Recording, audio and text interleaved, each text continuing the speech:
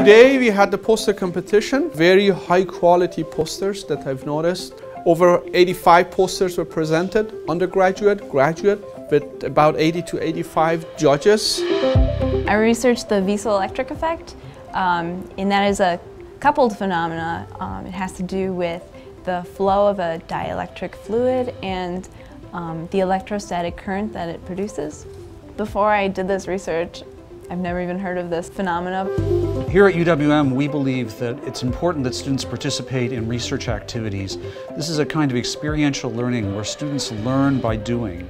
They explore novel ideas that are not necessarily in textbooks, and as a result, they learn more and deeper information than they would learn otherwise. I am currently working on a DC community microgrid to serve an underserved community in Milwaukee. The main idea is to make these like smart homes. Getting the recognition of R1, I think it puts us in a higher level. So an R1 designation is the highest possible research designation from the Carnegie Institution. It means for undergraduate researchers that they're exposed to some of the best ideas, the best knowledge creation, the cutting edge theory, the cutting edge practice, and it also reinforces the partnerships that we have.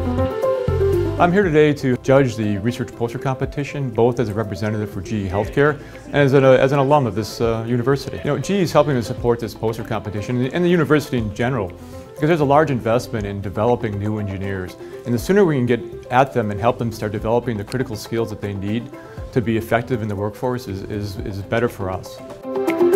It was really a great event.